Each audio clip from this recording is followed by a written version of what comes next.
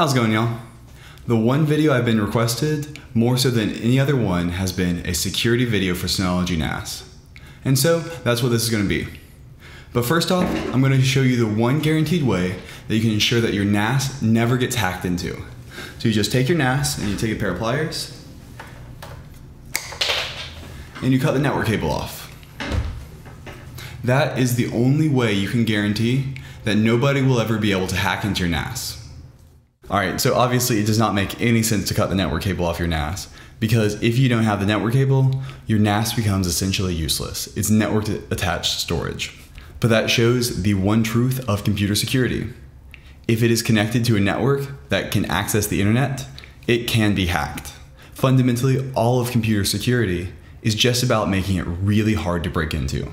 But if somebody has enough resources, and I'm talking huge government-wide resources, they can break into anything connected to the internet.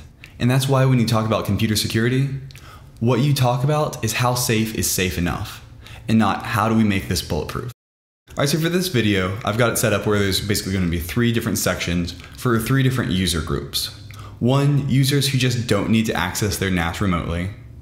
2, users who can use a VPN to access everything they need.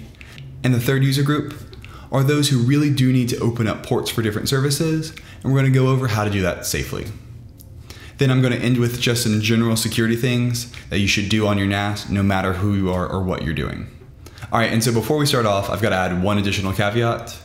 We are only going to be talking about virtual security. There's not going to be any physical security talked about in this.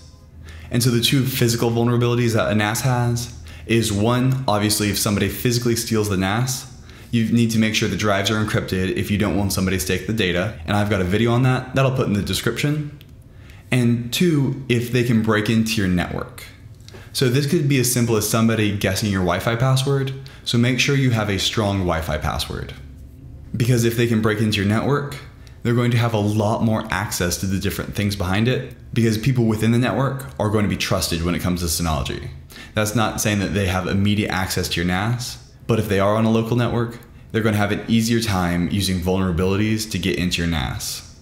But I'm not going to be talking about those 2 cases in this video. Alright, and so now on to our 3 user groups. Alright, so our first user group are those who just do not need to access their NAS outside of their local network. This is by far the most secure, and it's really easy to set up. Though, as I said earlier, it's not perfect. A computer could still get a virus on the network and use that to break into your NAS. But that is very unlikely to happen. Alright, so I would recommend being in this group if you're not super tech savvy, and if you really just don't need external access to your NAS. Alright, so for the maximum security, this is really easy to set up. Just go ahead and go into Control Panel, and we're going to start with Quick Connect. And you're going to want to make sure to uncheck Enable Quick Connect, and hit Apply. This way, no traffic can come into your network through Quick Connect. Then you're going to want to go into External Access, and under Router Configuration, you're going to want to make sure that every single one of these is not checked. And I would recommend disabling Universal Plug and Play on your router. To do that, you're going to have to Google Disable Universal Plug and Play and the name of your router. Finally, the last thing you need to do is just check and make sure that no ports have been forwarded from your router to your Synology. So the way you do that is you have to log into your router, and so just Google check port forwarding and the name of your router. And just make sure that no ports are forwarded from the router to the IP address of your Synology. If you've not set up Quick Connect, this should not have happened. Anyway, but it's good to check. Alright, and so just like that, those are the basics of what you need to do. At the end of the video, I'll go in and add some additional security tips just for everyone. But for users who don't need to access their Synology from outside of their network, this setup is by far the most secure. Alright, and so now let's talk about users who do need to be able to access their Synology from outside their network. Being able to access your Synology from outside your network is one of the reasons why you buy a Synology. It is great being able to have your files anywhere in the world, and allows you to do things like backup tasks. So by completely blocking all access to your Synology outside your network, you're really decreasing the functionality for a lot of people. And so if you just want to be able to access your files and things like that from outside of your network, it's a great idea to just set up a VPN server. A VPN server will allow you to securely connect back to your home network using an encrypted connection, and it is a tried and true method. They are designed with security in mind. And so by having a VPN connection, you're going to be able to access all of your assets locally and still have a very strong encrypted connection that is going to be very hard from an outside threat to break into. And Synology has a built-in VPN server. I've got a tutorial on how to set up an open VPN server on your Synology NAS, so I'll go ahead and link that in the description below. And then you can simply use that to access all of your assets locally, such as SMB or even Synology DSM. And user group 2 is still going to have the utmost security. VPNs are very hard to break into, though theoretically not impossible. Alright, and so now there's finally group 3. Group 3 are people who need to be able to open up ports on their Synology. Fundamentally, there are a lot of applications for this. Mail servers, hyper backup, and a bunch of things like that, where it just does not make any sense to have to go through a VPN for everything. Now this can still be done securely, but you really need to make sure that you're thinking about every single port you open up. So first off, if you're in this user group, you need to be somewhat tech savvy. You really need to understand what every single port you're opening up does and why you need to open it up, and to make sure that that protocol you're exposing to the internet is designed to be exposed to the internet. You should never open up something like an SMB port to the internet because fundamentally it is just not designed to be like that.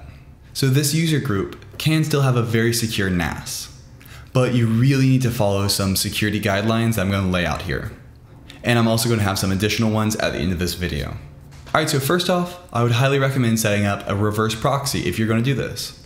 This not only limits the amount of ports you have to open up on your router, but it also limits how those ports can be accessed. Meaning people can't just ping your IP address and get to all the different ports. They're actually going to have to send the exact host name, which is a great front line of defense. Then when you're setting up that reverse proxy, I would really look at buying your own domain name and using that instead of Synology.me, which is free. The reason I wouldn't recommend using Synology.me unless you really have to is the fact that I can look up a list of every single Synology.me using DNS and its IP address. Then I know every single one of those IP addresses on the other line is a Synology. So say there's a vulnerability that's found on Synology. I could then quickly grab that Synology.me list that has every single Synology listed out there that I know all lead to Synologies, and then try that exploit on every single one of them quickly and easily. Exploits that work on every single NAS are very rare, but it's an easy way to make yourself a much larger target than you need to be. However, if I use my own custom domain name, the adversary is not going to know that you've got a Synology behind there without a lot more prying. And so it's a really quick and easy way to kind of disguise yourself. The next setup I would really recommend having is to set up two-factor authentication, at least for every single admin account, if you're going to be exposing DSM to the internet. This way, even if your username and password are known, they still need that authentication passcode to get into your NAS. It's a really good last line of defense to make sure that your NAS is a lot harder to break into. And I've got a video on that that'll link in the description below. Alright, and so that's it for the specific user group 3 settings that I'm going to go over. Now I'm just going to go over general security practices that all groups should probably look at, especially those in group 3. So first off of general security practices is make sure to disable your admin account out of the box. Both Synology and QNAP NASes have had massive data breaches because of the default admin account. So default out of the box, it used to be that there was a default admin with a default password. That is a big security vulnerability, as I can just go through a list of every single Synology and try and see if that admin username and password would work. And so because of that, recent versions of DSM, when you set it up, have that admin account disabled by default. But we're going to want to make sure that it's disabled and make sure you do not enable it.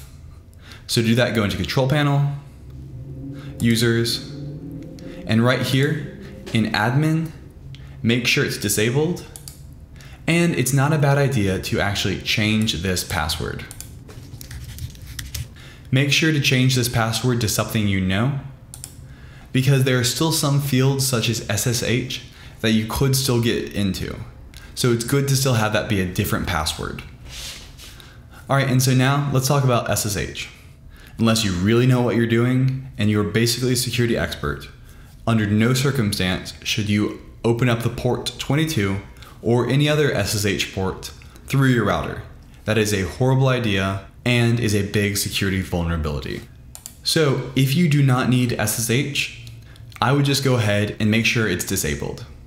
However, I use SSH all the time, so I've got it enabled. Another security best practice that I don't necessarily conform to because I've got my firewall set up well is to change this SSH port. That way, just in case your router's firewall somehow fails and they start pinging port 22 for SSH, it will at least be different. So number 3 on our list is going to be set up an auto block. So under Security, Account, set up auto block. All right, so auto block is basically exactly what you think it is. It's anytime that an IP address gets a password wrong X number of times in a row within X number of minutes here, it will block that IP address. So if somebody were to try to log in 10 different times within 5 minutes from the same IP address, my Synology would automatically block that IP address. Then if it becomes an issue, you can set up a auto block expiration. And honestly, if you set this to like 10 days, most adversaries who are just trying to guess passwords will not have a memory of 10 days. They will just move on. I don't have that enabled because I really don't need it. And then you can also enable account protection, and the defaults for these are pretty good. And it works very similar to auto block, except it's mostly based off of user profiles. And so if I've got 15 different IP addresses, I can't just keep guessing from different IP addresses. It will automatically block any time I guess a username too many times. And it's designed to be minutes later. So if somebody guesses my username 10 times, I'm not blocked out for weeks. Instead, I'm only blocked out for about 30 minutes, which is enough time for the attacker to probably try another computer. And just go ahead and hit apply. The next thing, if you're accessing your NAS remotely, make sure to use SSL. And I've got a tutorial on that I'll leave in the description. And so next, we're also gonna go into security and set up your logout timer. I've got it to 500 minutes because I'm always on a trusted computer basically for this. But if you're something on a public computer, it's a good idea to have a logout timer automatically. And you're going to want to check these next few boxes, unless you're using iframe or unless it starts to break your site. Basically, these all help the overall security of your site. All right, and so now let's talk about accounts and account passwords. You really want to have as few administrators as possible on your Synology. If you've got something like friends who need to access it, set them up an account, but do not make them an administrator. You really want to minimize the number of admin accounts. The next tip is make sure to only give accounts the access that they need. Say you've got a friend who you want to be able to access a certain shared folder. Great, just give them read-write to that one folder and block them from all other ones. This not only is just good practice for your friend, but it also makes sure that if your friend's account gets compromised, then that the attacker can only affect that one folder. Another important thing is have really strong passwords, especially on the admin accounts. If you go under Users and Advanced, you can actually force your password strength rules and even set up a password expiration.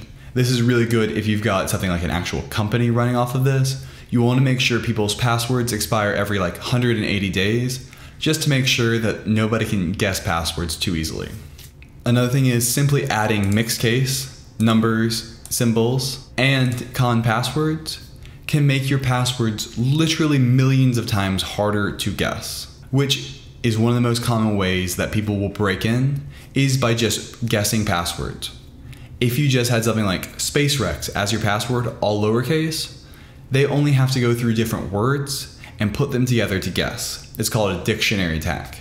But if you had something like 1% space rex with S and R capitalized, that password is going to be so much harder to brute force into, because instead of them just having to guess a bunch of words, all lowercase, they now have to involve all of the random keys on the keyboard, which makes guessing passwords just so much harder.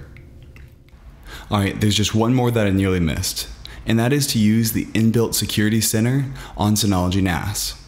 I'm planning on going over this in an entire video, and once that's out, I will leave that in a link in the description below. Alright, well that's all I've got for you. If you follow all those security practices, your Synology is going to be so much harder to break into. And remember, the biggest thing about security is just not being an easy target. Most of the time when people are hacked into, it's because of just silly, stupid things that got through, such as having a default admin username and password that everybody could just guess. It's those things that make NASs really easy targets. But if you make sure to cut all of those out and stay up to date with different security vulnerabilities and are able to disable them when needed, you can effectively use your NAS outside of your home network as your own truly personal cloud while still being able to sleep at night. Alright, well I hope that was helpful. Go ahead and leave any other tutorials you'd like to see me make in the comments below, and have a good one. Bye!